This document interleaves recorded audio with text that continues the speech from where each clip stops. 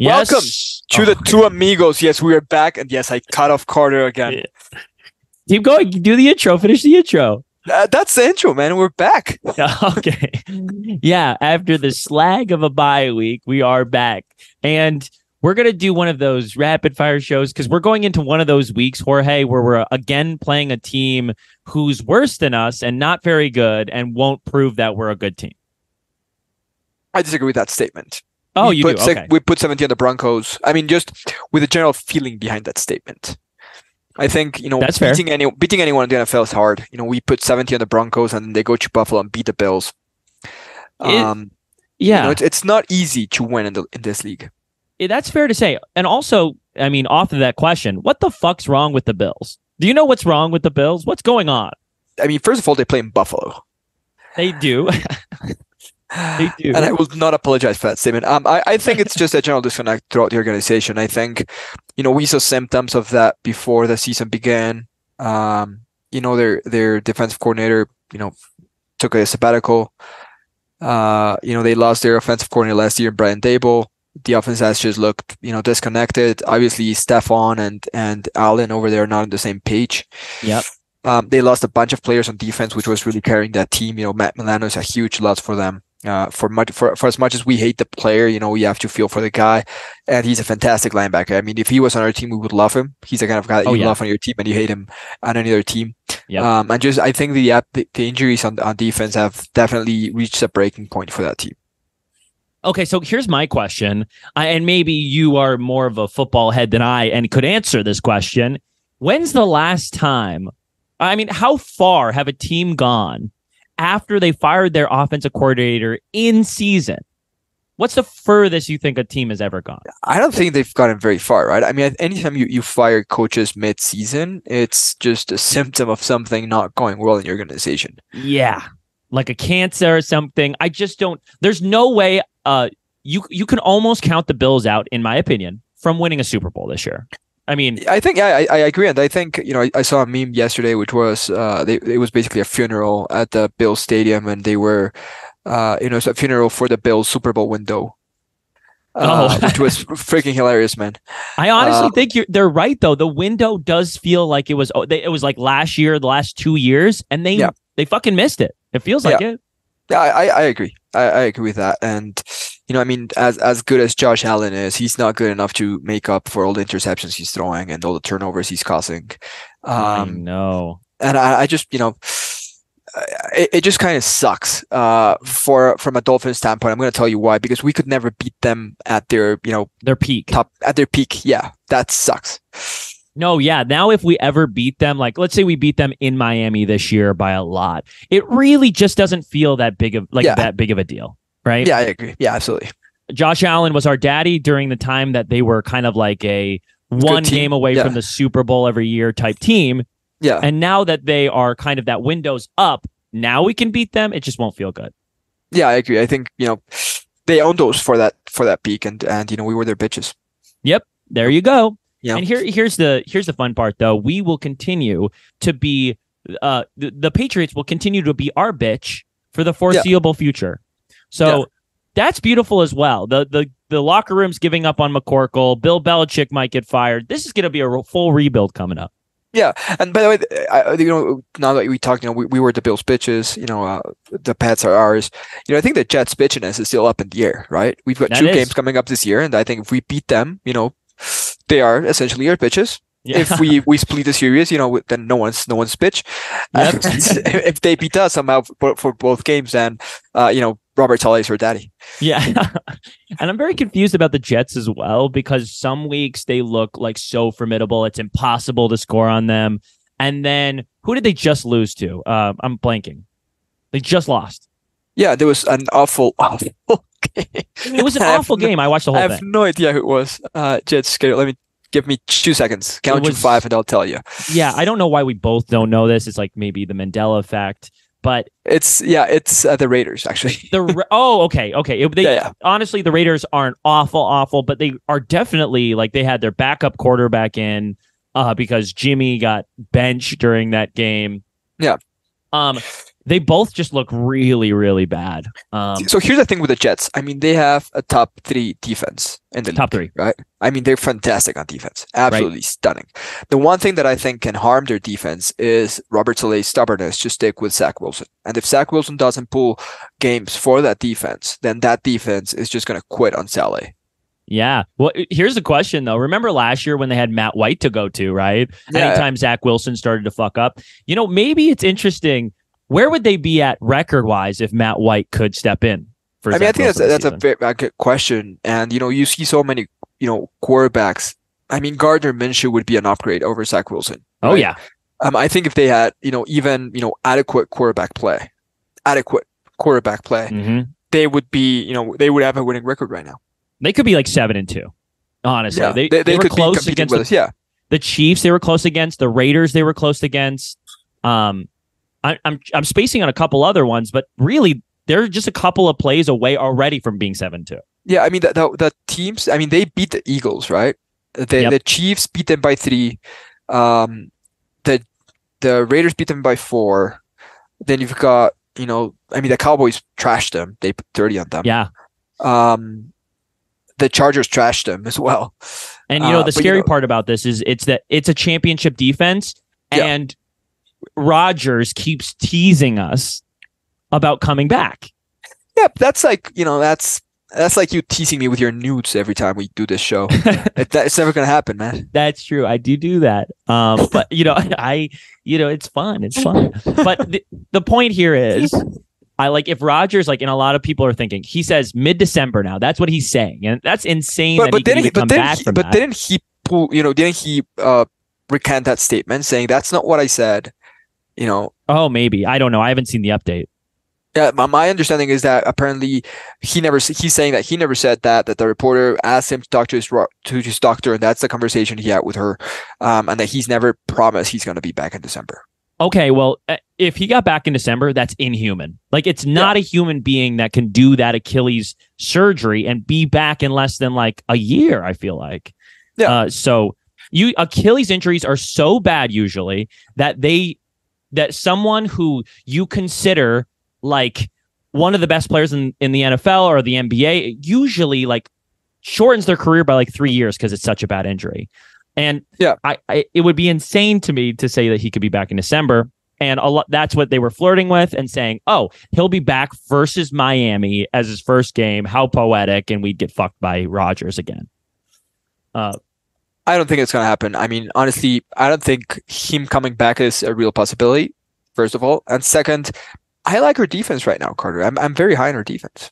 I'm as well after watching that Chiefs game. So here I want to touch on Chiefs game. I know it was a while ago. I know we haven't but we really haven't talked. We didn't have a bye week show. Here's what I want to ask you, because I want to talk philosophically. I have 3 philosophical questions, and then we'll predict the Raiders game, and then we'll be out of here.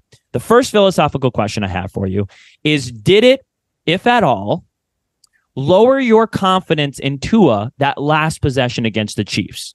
What did it do for you? Look, I think there's a conceptual issue with the Dolphins offense, the way it's built. Sure. It relies so much on timing that crowd noise can really be disruptive to it. Yeah. That's fair.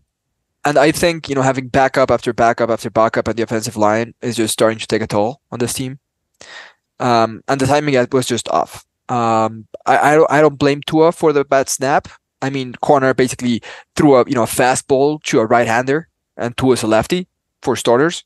Right. I think the miscommunication with Cedric was not Tua's fault. It also wasn't Cedric's fault. It was just a miscommunication. That's it. Tua had the hot read. Cedric didn't see it. Cedric kept running. If Cedric stops, it's a first down. He breaks the tackle. It's a score. If Tua doesn't throw the hot read, it's a score. It's just one of those things that happen. I still believe Tua is a top 7 quarterback in the league right now. And it was just a bad drive, man. It was just, I think the play calling got a bit away from McDaniel, getting away from the run. I mean, they had a timeout. They were running well. They ran 44 yards in 2 plays. He should have kept running. That's my take, or at least go with a play action, not just, a traditional pass. So I think, to answer your question, I still believe in Tua. I think he's still the guy to lead us to a Lombardi. And that's a super good point that I never really thought of, is the timing of the offense getting thrown off by the sound, the noise, right? The problems with the noise. The issue with that concept is every time we play someone like the Philadelphia, it's always going to be that loud. In Kansas City, it's always going to be that loud. Again, in these primetime slots, it's always going to be that loud. And then going into the playoffs, that's the same rules. But what I will say, though, is I agree with you on most of this, but I disagree on the in one specific area. Those two plays back to back were the play, regardless of like, oh, well, it was a miscommunication. And whoa, it was like kind of a bad snap. I'll tell you this, though, just like the guys that are great, they make that happen. Those two plays back to back. I'm not saying that I've lost a ton of confidence in Tua, but like those plays back to back were ugly. They were ugly. I was in Kansas City watching this game at a Kansas City bar with hundreds of Kansas City fans around me, and he had the opportunity. The Chiefs were begging us to beat them. They were begging us. They're not a better team than we are. And Tua, underthrows that ball. Tua misses that snap, and it just felt like he cowered in that situation. I just didn't feel great about it. Look, I didn't feel great about it either. I just think, I think Tua did the right read. I mean, Tua, there's nothing any quarterback can do when the wide receiver just doesn't make the same read. That's a hot read. It's a blitz. It's coming in. Second of all, if Tua catches that snap, did you see the safety coming in completely unblocked? He had to get that ball out quick, and he's good at that. I get it. I just don't think, he was going to be able to get it away anyways. I mean, I think I honestly, the snap's on Connor, and don't get me started on Connor this year, because I will, shit on him for a whole show if I need to. No, I know. But that wasn't Connor's fault. I think it was, man. I honestly think it was. I'll do this. I'll do split blame, but I will not go further than that. I think it's a split blame. 50-50, fine. 50-50. Okay? Like, you want that on the money in that opportunity. I agree. You don't want the ball outside, but catch the fucking snap. All right, also, I'm gonna give you like 10 concepts, all right? Which is, similar to what a quarterback has to do in that situation, okay? And I want you to remember this 10 concepts in 20 seconds, okay? Okay. So we're gonna start with the color blue. We're gonna go with a dog, giraffe, all right? Hot read left, blitz on the right. Okay, Tua, Tyreek's gonna throw a post. All right, I like donuts. Okay, I like blue cars. Las Vegas GPs with this one. And now, Carter, tell me the first color I told you. I don't know. Probably all blue. Right, so but this is like everything that's going on through a quarterback's head at that moment. So as a center, the least thing you can do is just make one thing easy for him, man. Don't throw a fucking fastball, 12 inches to his right, when he's thinking about everything he has to do with a clock running down in a position to score. Make it as easy on him. That's your job as a fucking center. I agree. He should have made it easier on him. But then when it wasn't easy on him, I'm just saying, like, big players make big plays when the pressure's on, right? So I just think, like, in basketball, when you're double covered or whatever it is in the last seconds of a basketball game, it's like, oh man, he didn't make the buzzer beater because he was double covered. You should have helped him out and screened for him. It's like, no, the best player has the ball in his hands at the last seconds, and they make plays. Get it. He didn't get the ball in his hands because he was a bad snap. Because he was a bad snap. The rules of the football are always this: if it hits your hands, you should catch it. And anyone who's ever played this sport know that's fucking ridiculous rule, because sometimes it will hit the tip of your fingers and you're outstretched out wide and it touches your finger because you're making an effort, and there's no way you catch that. So I'm sorry, I'm not blaming Tua on this one, man. Well, in another universe, I'll say this, and this is what hurts the most, because I was literally in Kansas City at the biggest Kansas City, like the place that everyone watches it, right? Yeah. On a huge screen. And after he drops that snap, I had 9 Kansas City fans screaming in my ear, F you, leave town.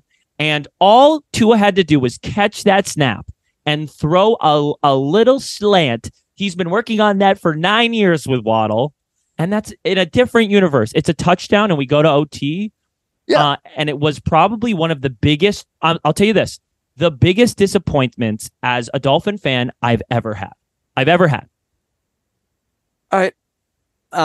Do you think you're taking out that frustration from those guys yelling at you and, on Tua a bit unfairly here? I don't know. And I'm not going to admit either way. Okay. But what I will say is, okay, that's the first question. The second philosophical question is this, and it's going further. We got our Hard Knocks going on now, in-season Hard Knocks, which I think the first episode's dropping next week. And we're going into the later part of the season. Here's my question to you. Are we a Super Bowl team, Jorge? Okay. And here's the caveat. Even without the first round bye, you could probably say goodbye to the first round bye. Are you saying this is a Super Bowl team, a still contender? You've said this before earlier in the season. Do you still believe it? I very much still believe it, and I'm going to tell you why. Okay. Outside of that Bills game, where I think it was more mental than anything else, the Dolphins have been in every game they've played. It's true. Playing away from home, whether it's in Germany or in Kansas City or Philadelphia, it's not easy in this league. I think this team at home is close to invincible. It's true, but we won't have home field advantage through the playoffs. You don't think the Chiefs will lose another game? I mean, the Chiefs are very vulnerable. Chiefs need to lose too. Yeah, but they have a very tough schedule going forward, and they are a very vulnerable team. So I wouldn't discount the possibility of us having a first round, bye. That being said, I think this team is really growing up in front of us. I think if this team, gets one game at home and they win that divisional round, wild card, whatever the fuck it is, and then they go away from home, I think they are going to make it very tough on anyone they play. I think there are very few defenses in the AFC that can do what the Eagles do. The Bills can no longer do it. The Chiefs, I think we learned how to play them. Yep. I don't, outside of Cleveland, there's no another defense that I fear outside of the Jets, which I don't think are making the playoffs, even though I think they're going to be pretty damn close to it. So yes, I think this team is a true contender to win the AFC Championship. The Super Bowl is what I said, though. Super Bowl? Yeah, but if you win the AFC Championship, then you're in the Super Bowl. And the Super Bowl, it's a toss-up. It's gonna be there's so many factors going on, and I think this team can beat anyone. Yep, it's gonna be the Eagles, though. It's gonna be the Eagles. All right, Carter. If you follow Carter's advice, he strongly thinks the Eagles are making the Super Bowl. In case that wasn't clear by the 5 times he said Eagles. You've got to admit, if it's not the Eagles, who? Right? I mean, 49ers, man. Oh, the 49ers who lost 3 teams to shitty opponents, 3 games in a row. Yeah. I mean, gosh, Deebo Samuel doesn't play. One player is out, and they just crumple. I mean, I don't know if they have the legs. Here's what I will say. On New York Times, that playoff calculator, I use it all the time because I love playing with playoff scenarios. And I have been very vocal on this show about how important the first round bye is. Because, yeah, you're right. We're invincible at home. We're amazing, 15-1 in the last 2 years. I don't know what it is. But we are amazing at home. In order to make it through that, I think it's just going to be you're meeting the Chiefs in the AFC Championship. And it's going to either be in Arrowhead or it's going to be in Hard Rock. So a huge part of this is winning out, right? Yeah. So if we won out completely, this calculator still has us at 76% chance of getting that bye. So really, we have no margin for error anymore. We have to beat, and the last 3 games is really what you aim at here. So you have the Cowboys, at Baltimore, right? And then you have the Bills. All 3 of those games are not going to be cakewalks. I mean, where do you think we go in that stretch? I think we're definitely beating the Bills. I think we're definitely beating the Cowboys. I think at Baltimore. I don't give a shit, man. We're winning out. You think we're winning out? We've got players coming back from injury. I don't think people understand how much the absence of Crackraft really hurt this team. He's our best blocking wide receiver. He's Tua's favorite target in the red zone. He's a great guy in the locker room. I don't think people understand how much his absence hurt this team. Connor Williams, for whatever the fuck he's snapping the ball, is back. Robert Hunt's going to be back next week. He's not playing this week. Don't get your hopes up. Isaiah Wynn is going to be back for that stretch. Right. Achan is back. Jalen Wall's finally getting healthy. We finally have a solid defense because, this defense looks completely different with Jalen Ramsey on the field. Right. So yeah, Carter, I'm actually very confident we're winning out. I mean, you're always Mr. Optimism.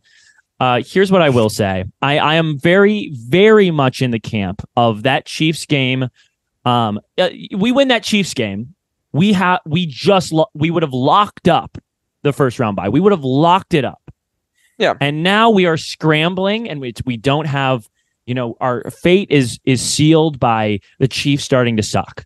So we need the Bills to beat the Chiefs coming up. We need the Eagles to beat the Chiefs coming up. If both those teams win, we have a possibility of winning this 1 seed. Here's my last question to you. And this is more of like I said, we're doing a philosophical show. So just get used to it. But yes, Professor Carter. Thank you. I appreciate it. Here's my question. And this is every year, there are different circumstances. There's different quarterbacks playing. There's different injuries. We have a lot better statistics offensively this season. But here's my question to you. Last year, through 9 games, what was our record? I have no idea. 6-3. Okay. This year, we are 6-3. Okay. And Tua, after we became 6-3, he went 0-4 over a stretch of the 49ers game. I think that was the start of the Chargers game. And this was this huge skid that happened after they went 6-3. What makes this year different? What makes it different? I think it's very simple. We're not playing the 49ers or the Chargers in back-to-back West Coast games for it's starters. True. That's tough. The team, Tua is healthy. The team is much more mature. I mean, what's our calendar going forward, right? We've got the Raiders at home. Jets. Then we've got the Jets at New York. New York, yeah, Black Friday. Yep. Then it's Commanders. The Commanders at home. Correct? On the road. It's on the road again? Yeah, it's on the road, and then we have like a 4-game home stretch. Okay. So I think, the Commanders or the Jets. I mean, outside of the Jets defense, which, look, the Jets defense is going to be a very, very tough customer. Mm-hmm. But I think their offense is way worse than our offense. Yes, I think so. So I think our defense is going to score off them.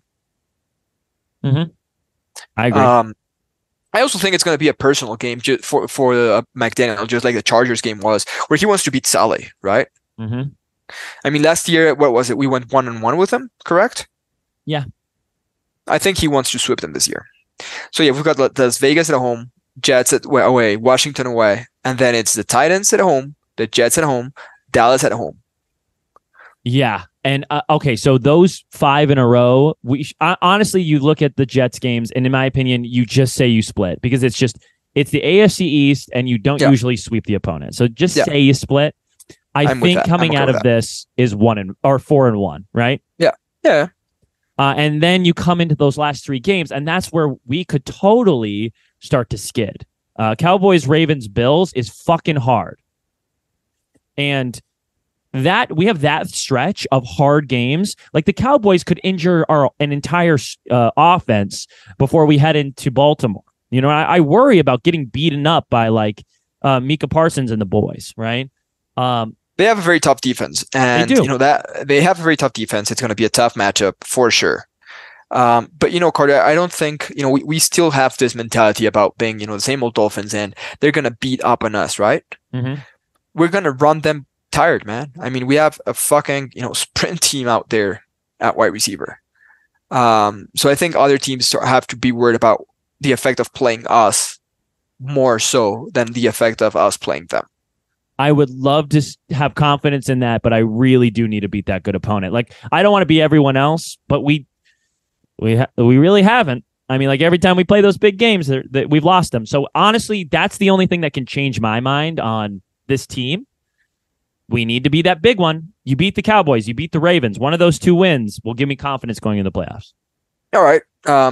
Honestly, I think we're winning.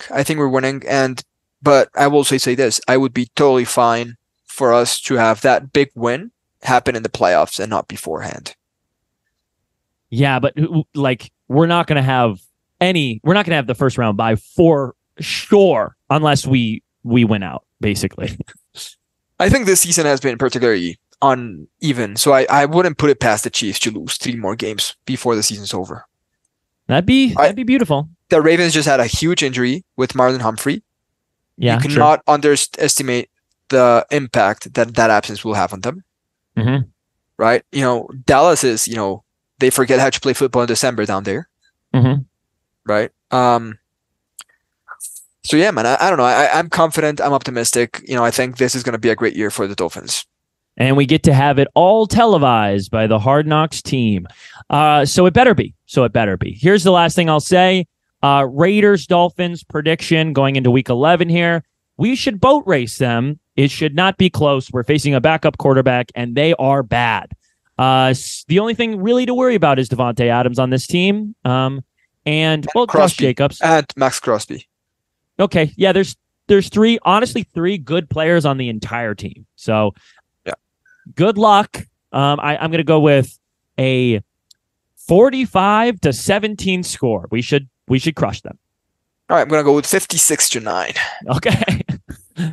Thank you. We're at home and we have everyone back. Literally everyone on this roster is back. So that's what I'm going to go with as well. Anything else for the way out, Jorge? Nothing, man. I've missed you. Glad to be back. We know this season has been uneven from your favorite hosts at the TuAmigos. Yep. But we will be better. We shall be better. And we will do better for you guys. I love it. I love whatever that was. It's really, really hard, really sweet. You're a sweetheart. I will say that. All right. I guess we'll see you next week after we beat the Raiders and prove to the NFL once again that we crush the worst teams in the league. I will see you next week. This is the TuAmigos. Have a good time.